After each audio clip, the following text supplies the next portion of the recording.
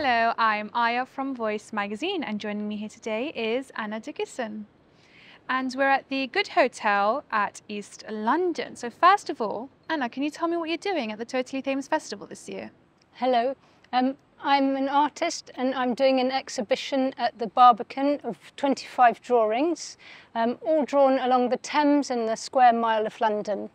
Can you tell us what your process of drawing is like? I always draw from life and I work in pastels, oil pastels, wax pastels, graphite and colour pencils, and I find a place to draw from, be it at ground level where the mudlarkers are on the shore of the Thames, or right up at the 15th floor of Fenchurch Street overlooking the whole of London, and I draw them in a single sitting and then I take a break and do another one. And what has been your favourite view to draw?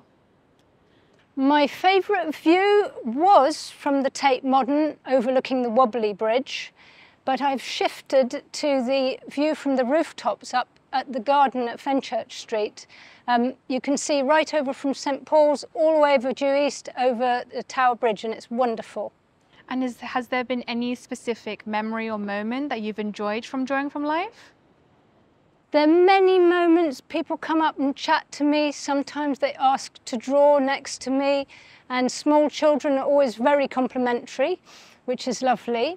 But most of all, discovering new views and little places, hidden gems in London. It's wonderful. So what hidden gems have you found recently?